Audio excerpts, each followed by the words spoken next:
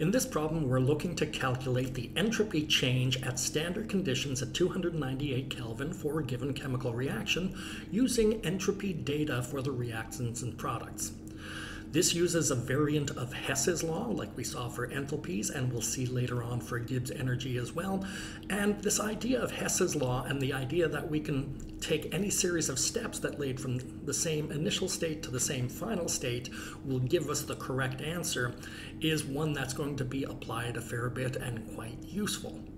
In this particular case, we're looking at the formation of ammonia from nitrogen and 3 hydrogen to give us 2 ammonia.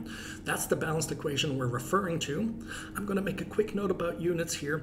When we're doing this, remember a balanced equation is really a group unit kind of equation. We could be talking about 1 molecule of nitrogen and 3 molecules of hydrogen to give us 2 molecules of ammonia. We could be just talking about dozens of molecules, but we usually talk about moles of molecules. You may find in your section content and the textbook that sometimes they forget the per mole units at the end of a lot of the answers. I would suggest you try and keep that per mole in there because what you're really saying is per mole of reaction. You're essentially letting people know that you're talking about the molar amounts, not the individual molecule amounts or the dozens amounts. So keep that in mind in your problem solving. But the solution for this problem is essentially, again, as we've said, a variant of Hess's law. So what we're going to find is that the delta S naught for this reaction at 298 Kelvin is going to be the sum of the stoichiometric coefficients of the products times the S naught for each product. And from that, we're going to subtract the sum of the stoichiometric coefficients of the reactants times the standard entropy for each reactant.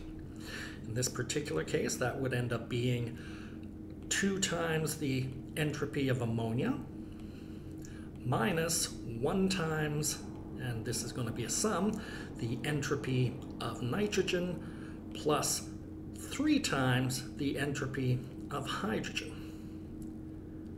And I should probably make that a square bracket.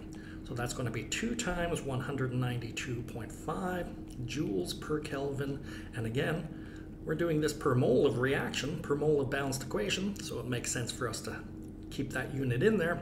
From this, we're going to subtract the 191.6 joules per Kelvin per mole, multiplied by 1, but yeah, I'll ignore that, to which we're also going to add 3 times 130.7 joules per Kelvin per mole. Whoops. Running out of space. Do a little bit of math here. I'm going to try and do this in my head. Possibly a mistake, but hey, there we go. So we're going to get 0.5181,385 joules per Kelvin per mole, from which we're going to subtract 191.6 joules per Kelvin per mole, plus 3 times 130.7 is going to be, okay, let's put a 1 there, 92.1 joules per Kelvin per mole. Always running out of room. And so that's going to be 385.0 joules per Kelvin per mole minus let's say, let's do some math. 7, 3, 18, 583.7 joules per Kelvin per mole. And so that's going to give me, looks to be about 198 negative. And let's do the last little bit, 198.7 joules per Kelvin per mole.